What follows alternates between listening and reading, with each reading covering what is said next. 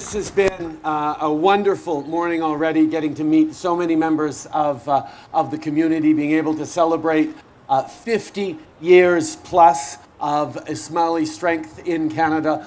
It is a wonderful, wonderful occasion to celebrate and reflect.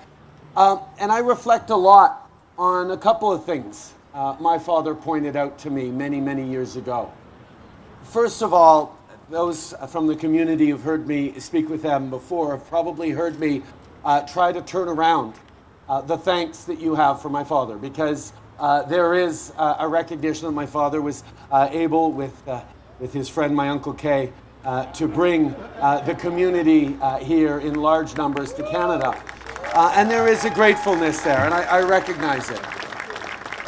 But it is much more true that my father and I and Canada owe you a debt of gratitude, not just for everything you have contributed to this country, but for being a shining example of what welcoming people who are fleeing violence, persecution, fear can do. When we welcome in refugees, we're not only giving them opportunities, we are enriching our country so deeply, and everything this community has done for Canada has reinforced that and has kept all Canadians positive towards immigration, which is a real value in this difficult time around the world. But the second reflection, the second thing the Ismaili community has taught me, and I remember my father pointing this out to me when I was young and seeing this community. I was probably 10, 12 years old, asking him about these wonderful people who kept coming up and saying thank you, and were business leaders and community leaders from across the country.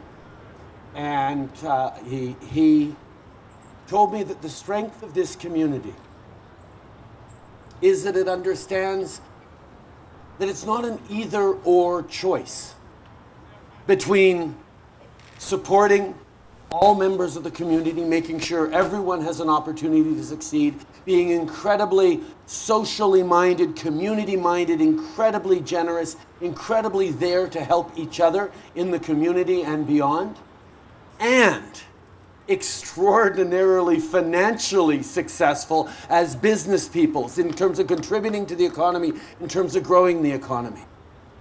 This community was the one that taught me that at the core of everything, you don't have to choose between growing the economy and caring for each other. Indeed, that is the best way to create a strong and vibrant community and a strong and vibrant Canada. I'm so pleased to be able to go through the display. I encourage all of you to do that, to celebrate the 50 years of the Ismaili community being in Canada in very large numbers. And there is no doubt that Ismaili influence has left Canada and Alberta immeasurably better off. This year's Stampede Breakfast is more proof your generosity knows no bounds. It's not limited by faith or culture or color. And it's marked Alberta deeply, from the Aga Khan Garden to your endless, quiet, individual acts of care. Every day you change lives by volunteering, improving education, and practicing social responsibility. And you define the Ismaili community as one that believes in the dignity of all peoples. I appreciate your compassion in reaching out to newcomers. Just as your community has crossed the world to find safety, others are doing the same thing. And when they get off the plane, you're ready to help. Fairness for newcomers, acceptance, respect, and opportunity. These are the vital characteristics of a free society. Alberta must be a place where newcomers can come and find a sense of belonging, and where barriers to their success are removed. Thank you so much for the kindness that you share so generously with the rest of us. Being born in Africa, I'd like to share with you a little proverb that is saying in Africa, if you want to go fast, go alone. But if you want to go far, go together. And I strongly feel that we are the province and country that we are because of going together.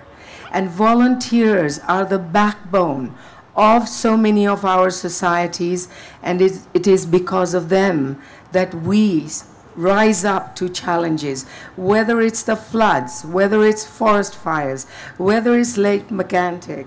It is volunteers who step up every single day. And they do it not for personal gain. They do it because they want to make life better. The Stampede is about community spirit and bringing people together.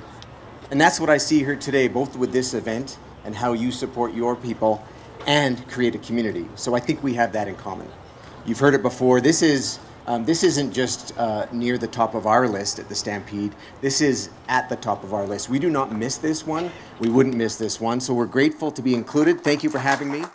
Yali Madat, brothers and sisters. Assalamu alaikum. Oki.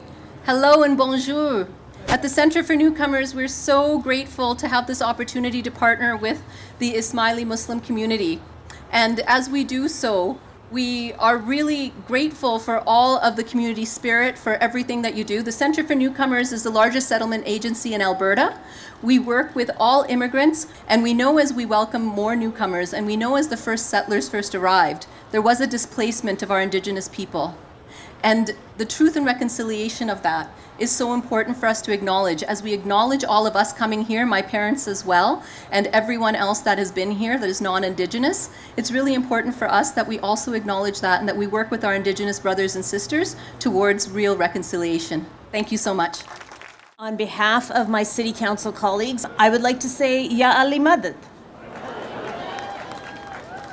And I have to say, this 50th anniversary of Ismaili Muslims in Canada, I share this anniversary with you. I came here 50 years ago as well. And I think the interesting thing is that we have had many successes, many victories, many moments to come together as community, but I think you will all agree there were also struggles. There were times that we felt perhaps we didn't belong, and there were times that we felt, when will the community grow and be big enough and strong enough that we all feel like we are part of this nation? And I go back to the prayer that we heard and the words that said, there's an olive tree that was neither of the east or of the west. And I know that sometimes we feel like that because we have a home nation, we have home traditions, but we are now in this place and this is our home, and we have managed to make it a place that is inclusive and welcoming not only of us, but of anyone who chooses to live here. And when Prince Hussein Aga Khan came to Calgary and did an exhibit at the Glenbow Museum called The Living Sea, it was absolutely a privilege to be toured through this exhibit with him and to hear from him why he is so passionate about the sea and why he is so compassionate towards all the creatures under the sea. And it's a very telling way to understand the character of this man. He talked about how we all must live together, how we all must protect each other, care for each other, and frankly, understand each other. And I think that's a lesson we can all take away. Your leaders in your community, and each and every one of you that are committed to making Calgary a great place, understand that it only happens when we all work together and exercise compassion. Thank you for doing that every day. Thank you for being such a big part of this city. And with that, let me say, the Ismaili Stampede Breakfast is officially open.